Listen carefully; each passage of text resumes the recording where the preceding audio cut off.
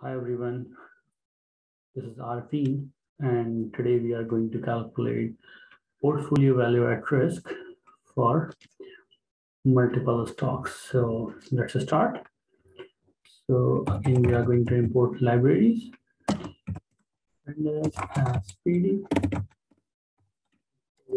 numpy, copy,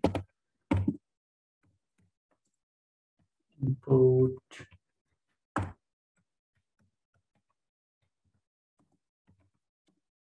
and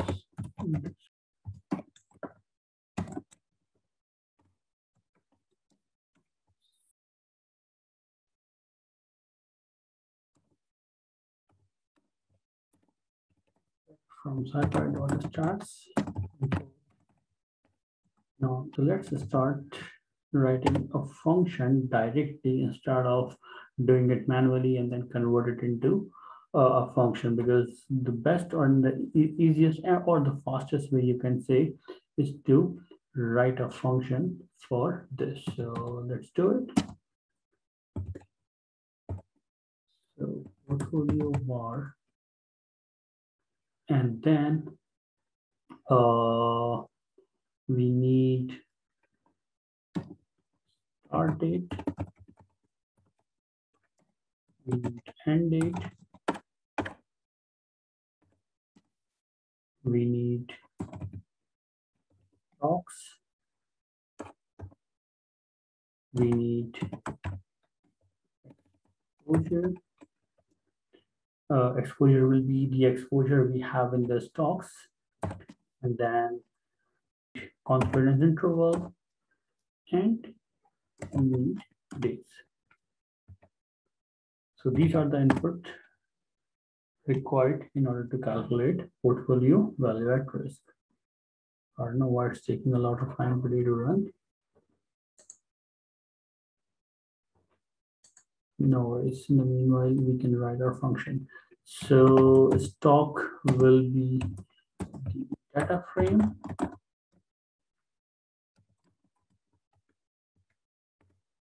And then we can download the stock into web dot data reader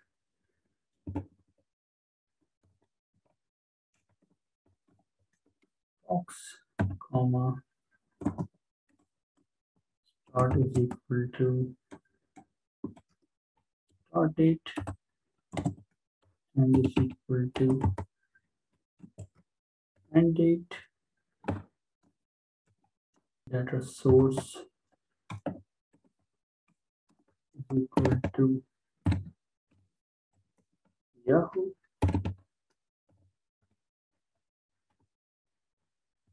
And we need adjusted closing price. Okay, so we are going to calculate the stock return.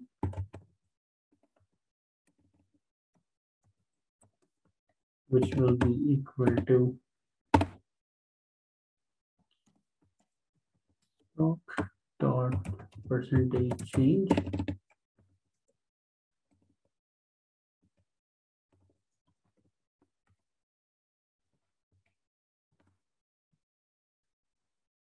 then we're going to calculate volatility of stocks, although it's not required, but just we can calculate it here as well. There is no harm in it. So stock return dot std. Now here we are going to calculate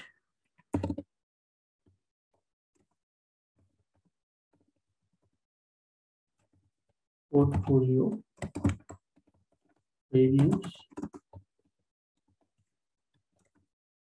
covariance matrix. Okay, perfect. Okay, so yeah, so what we are going to do is we are going to calculate covariance matrix, and for that stock covariance is equal to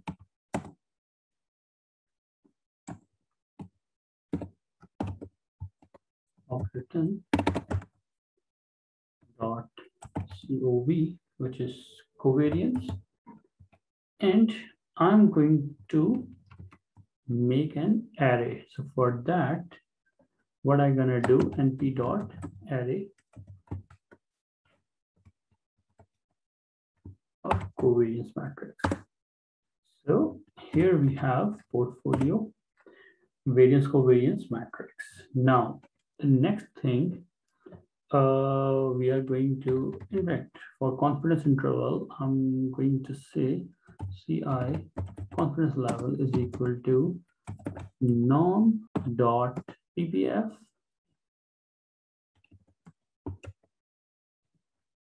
CI divided by 100.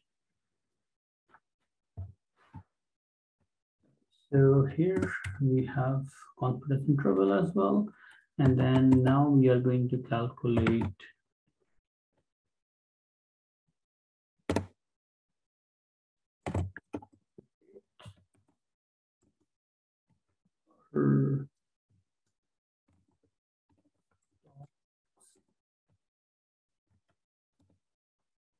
weightages. For that, what we are going to do is we are going to calculate weights is equal to np dot array exposure divided by sum of exposure. Now next we are going to calculate portfolio volatility. Okay, there is one more thing which we need to do. So we need to convert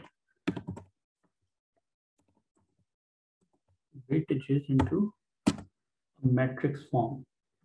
So it's gonna be np dot matrix. Okay, portfolio volatility weight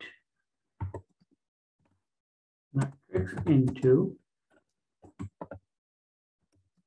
stock covariance. Since it's a matrix multiplication, so what I'm going to do here is weight dot transpose. So in Python, we use dot t for taking transpose.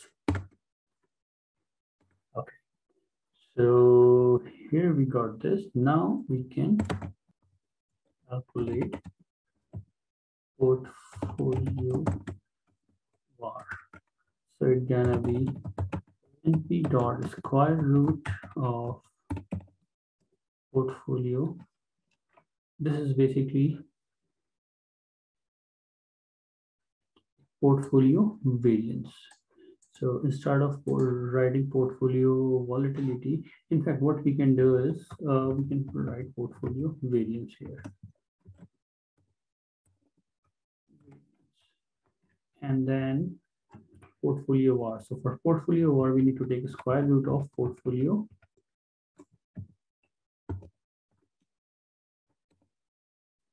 VaR. So it can be VaR. So it will be clear, there will be no confusion that what we have calculated above. So square root of portfolio volatility, portfolio variance into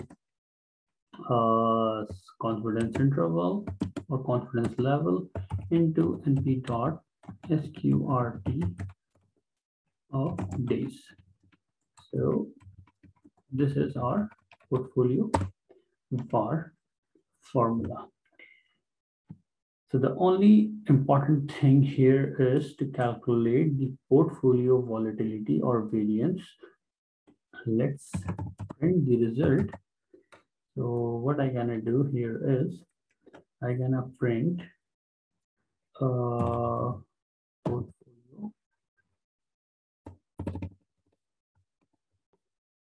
VaR. Let's run this.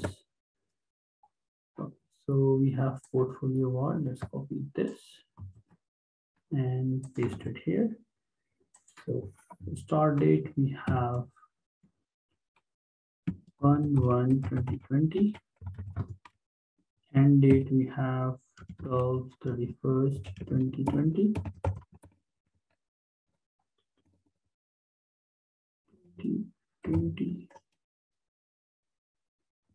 And then we have stocks, Apple, Facebook, and then we have exposure. So let's say we have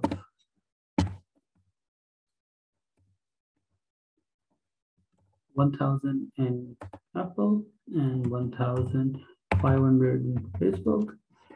We have 99% confidence interval, and days will be 1. Let's run this and check. Oops.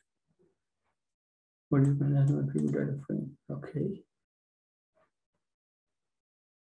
Yes. So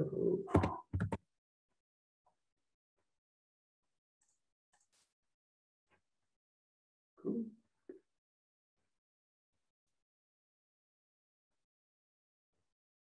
So it cannot be.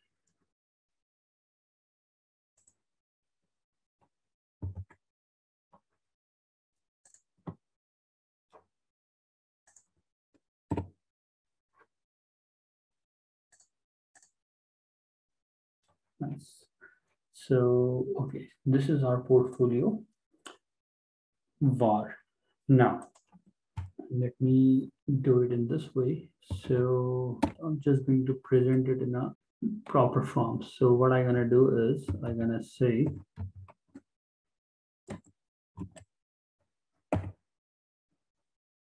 one day or 10 day, whatever, for 10 days, portfolio VaR or value at risk at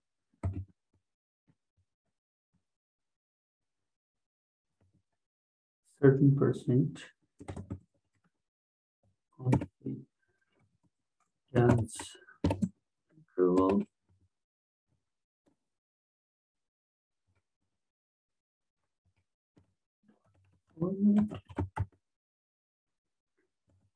but we have days here, okay, and then we have confidence interval, comma, is portfolio VaR, and I'm going to do it 0, 0. So it will, this basically 0, 0, which means 0 row, the first value of row and column will remove these two brackets. So that's why I just put this. There is so many different ways to get rid of this bracket, but this is one of the fastest and easiest way. So that's why I'm doing it. Multiply by 100. So let's run this again. And we can also do one more thing here. So we have 1 day portfolio VaR at 99% confidence interval is this. We can also round it to up to 2 decimal, 3 decimal place. And also we can do one more thing here. We can print some other information like how much percentage of exposure we have in Apple, how much percentage of exposure we have in Facebook, and total position and everything. Also, we can calculate in terms of amount. So what we can do is I'm just going to copy this and paste it here. And instead of multiplying it with 100, I'm gonna multiply it with sum of. Run this. Perfect. We can also add more stocks here. So it's AM and Amazon. We can also do this for, let's say, Ford. Okay, and then we can add, let's say, 2,000, 3,000, whatever. And then we're gonna do it for 5. Let's run this. Great. So we can also do one thing here. We can take or we can print basically the total exposure, how much exposure we have. So for that, what I have done, I just simply print, and instead of doing this, I'm gonna take some of exposure here. So we also have to change the write-up.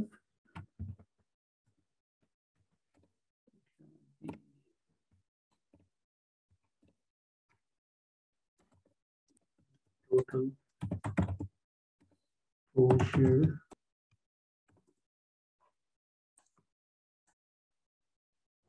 Great. So 1,000, 1,500, which is equal to 2,500 plus 4,500 plus 3,000, which is equal to 7,500. So USD 7,500 is the total exposure we have, and have 12% VaR, and we got 918 100 USD at risk. So similarly, you can add the exposure here, how much exposure we have per stock. We can also have we can also print volatility, or if you want to calculate VaR for individual stock, we can also do that. So everything is possible by just adding a one line of code here, or two line, depends what you want to basically print.